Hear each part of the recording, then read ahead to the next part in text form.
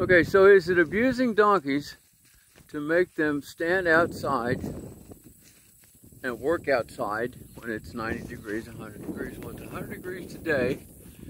Missy and Peppy are out there in the sun.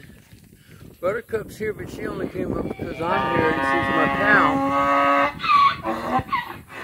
pal. She was out there where Miss Holleran is.